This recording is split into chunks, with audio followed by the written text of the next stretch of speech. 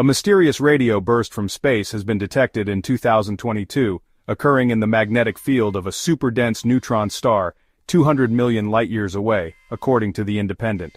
These brief stellar explosions, known as fast radio bursts, last for just 1,000th of a second but pack enough energy to sometimes outshine entire galaxies. Astronomers have detected thousands of fast radio bursts since the first one was spotted in 2007. However, it remains a mystery how these flares are launched into space. A new study published in Nature last week focused on FRB 2022-1022A, a burst from 2022, in an attempt to find some answers. Researchers from the Massachusetts Institute of Technology in the United States assessed the brightness of a fast radio burst. Their estimates indicated that this brightness most likely originated from the magnetic field of a neutron star, a region of strong magnetism directly surrounding the star. If you like this video, don't forget to subscribe and share.